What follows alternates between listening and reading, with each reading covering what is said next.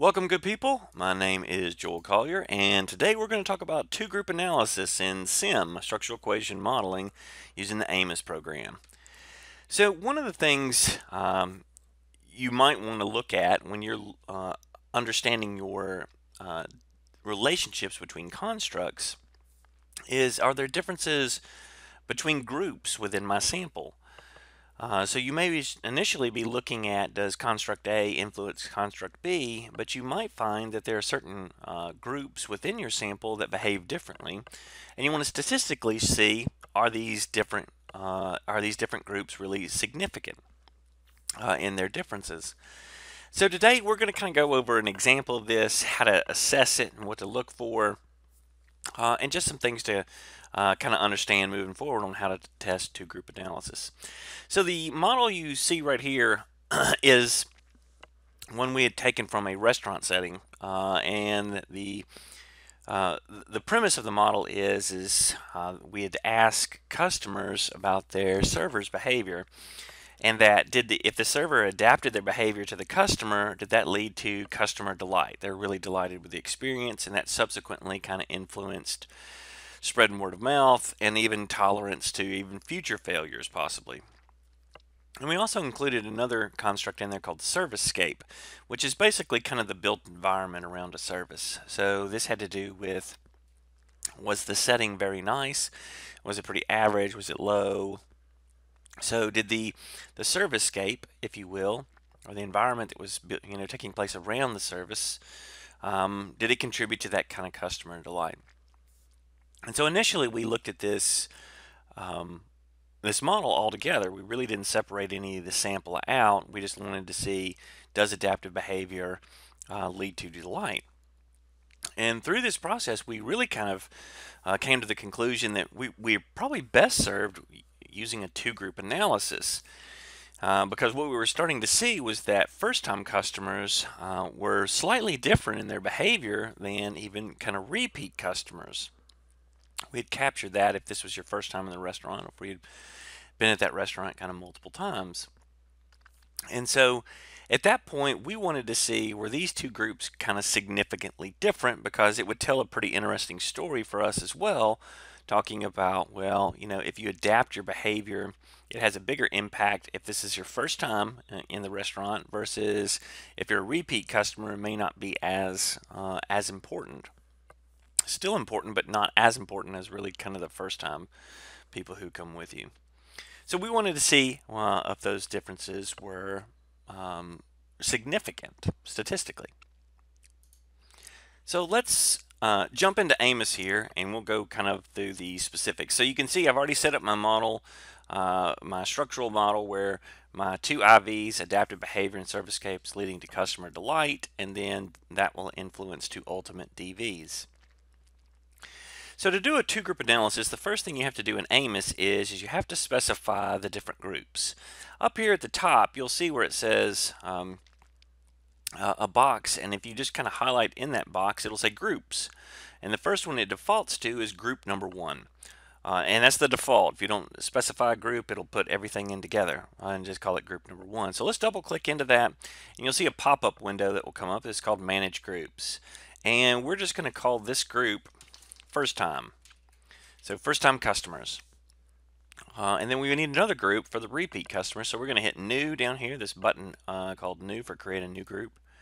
And we'll call that second group repeat for repeat customers. And that's our two groups. So we're going to hit close. And so you can see up here, I've got two separate groups in my model now. The thing you also have to do after you specify the different groups is you have to read in the data for each group in AMOS. So we're going to go into our select data file icon here, and that will pop up my data. So my data in this was called customer delight data. And you can see I've got two groups here, a first time group and then a repeat group. The variable, and you'll see value in here, is where you're going to specify, let's say you had those different groups categorized within one sample. Well, you can come in here where it says grouping variable, and for me, I had it separated by the column called experience. And if I go to the grouping variable, see it's a 1 and 2. And actually for the first time customers, I had those coded as 2. Probably would have made more sense to code it as a 1, but I didn't. Now the repeat customers, if I had this data in a completely different data file, it's fine. You can use a completely different data file to read on this. But if you had it within the same file, then you're going to have to kind of do what I just did with that, finding that criteria where it's at within the data file. So we're going to bring in that customer delight data again, and it will default in there now since I've already put 1 in to 2. It defaulted in with the other value with experience. If it doesn't, then you're just going to have to go to the grouping variable, find that experience category, and then go to the grouping and then denote which one that is. So for our data set, first time customers were coded as a 2 and repeat customers were coded as a 1. So now we have created the different groups and we've read in the data file for each one of those. So that's kind of the first couple steps that you're going to need to do. The next thing that's required to do a two-group analysis is you have to label every parameter between constructs. So you got to give them a name, and they have to be uniquely different between each group. Now, doing that by hand would be very burdensome, pretty laborious. Thankfully, Amos has a button that does that for us, though.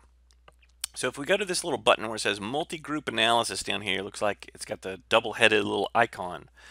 And we click on that, what it's going to do is it's going to label all of the parameters uniquely different across the groups that you just denoted. So if you click on that, it'll probably give you a warning label. It says, hey, this program's going to remove any previous models that were in your conceptualization. It's just basically saying, hey, I'm going to start over. You know, if you had something in here, you might want to, you know, save it, do whatever else, because I'm basically going to rewrite over everything when it starts labeling all those. We're just going to hit OK. So what this multi-group analysis does too is it will label all of the parameters, but it will also create these kind of, if you want to think about it, kind of like mini tests. And you'll see like one's like measurement weights up here. And what it does is it constrains all of the measurement weights from, let's say, the first time group and the repeat group. And it automatically does it for you. It defaults in there. Now, do I have to? If I don't want that, can I uncheck this box? Yeah, absolutely. But it's going to give you these different options in here, like I'll constrain all measurement weights to be equal. I'll constrain all structural weights to be equal across there. And they're just going to give you all these different options. Now, you can uncheck all those boxes. I usually don't. I just hit OK. They'll give it to me. You know, it's not that big of a deal. And then once you do that, you can see it has labeled everything in here. All of the measurement weights are now labeled. They're usually labeled with an A and a number. Structural relationships are labeled with a B and a number. B as in boy. You'll see the differences between all of those across the two groups as well. So if you look at this first relationship of adaptive behavior to customer delight, it has been labeled as a B1_1 for first time. So if we go up here and look at the repeat group, you can see now that label is B1_2. So it's still B1, but they uniquely kind of did it differently, so you'll know, like, hey, this is B1_1, which is first time group. B1_2 is still adaptive behavior to delight, but it's in the other group here, which is repeat, which makes it a little easier when you're trying to think, all right, what was the different labels across the different groups for a specific relationship. It kind of defaults that in there for you. And those kind of tests I were telling you about, that it kind of defaults up in there, like constraining measurement weights, they're all over here. Now you can see this, the first one is unconstrained, which means there's nothing being constrained across the groups. Here's this measurement weights that I was talking to you about. So if you look at this, it's basically saying A1_1 equals A1_2. Basically, it constrained every measurement weight. All of the measurement weights are A's, like A5_2, A6, A7, A8. it constrained all of them to be equal across the two. What we're going to find most of the time that what we're really concerned with when you're doing a two-group analysis is not the total constraint across all relationships. So having all of the structural relationships, in this model constrained to be equal across the two will tell me if there is a difference as a whole across the two groups, because you've constrained every relationship. So it will look at them as a whole across, one group and the other group and see, are they significantly different? But that doesn't really tell us a whole lot. What we really want to see is I want to see, is this specific relationship, like that B1 right there, I want to know, is that relationship significantly different across the groups? Because I can't tell that if I constrain all of them at once. I want to look at that particular one. So I have to kind of set up one of my own kind of dedicated little tests in Amos to do that. So let's go over here to this very last little setup test that we have here. It's called measurement residuals. We don't really want that one. That one doesn't help us. And we're just going to hit the new button down here. And I'm going to call it just constrain one. That's what I'm going to call it. You can call it anything you want. It doesn't matter really. But I'm just going to call it constrain one. And what I'm going to do is I want to see, is adaptive behavior to customer delight, that B1 value, is it different across the two? So I'm going to scroll down here. I'm going to find the B's, all right, that B1 underscore 1, and I'm going to double click it. And then I'm going to double click the B1 underscore 2. You can see it, put it up in here, the parameter constraints where B1 is equal across both groups. And so I'm going to run a specific test just to see, is this different across the two? I'm going to do a chi-square difference test. So I'm looking across the constraint to see, when I run a chi-square difference test with that being constrained, are they significantly different from one another? So just as kind of a heads up as well for future reference, to the value you're looking for in a chi-square difference test with 1 degree of freedom, right? That's 1 degree of freedom difference when I constrain that one path, is 3.84.